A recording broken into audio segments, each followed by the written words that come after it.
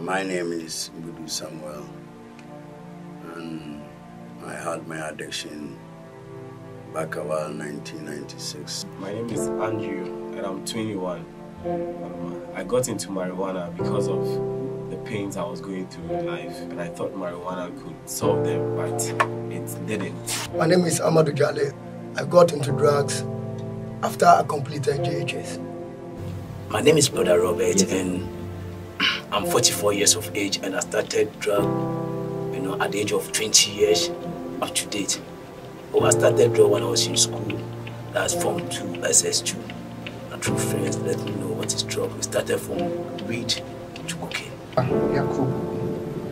I got addicted through my friends when I was attending junior secondary school in our hometown. And through peer group, I started to smoke marijuana. I'm Prince Latte, and I'm 37 years of age. Yes, I started addiction at the age of 17 after completing JHS. Yes, due to curiosity from certain friends. Yes, from the way they dress, the way they do their things. I felt that was all, so I wanted to be like them. And so I started using cigarettes, graduated to marijuana, and also graduated to crack cocaine and heroin. In choosing rehab, I'm happy here, and I'm seeing my progress, because in other rehabs I've been to, I wasn't able to stay for at least 2 weeks. But here I'm seeing my progress and success. Well, the rehab, I'm very, very grateful to the rehab for how they have done to me so far, because as at now I am feeling healthy and strong.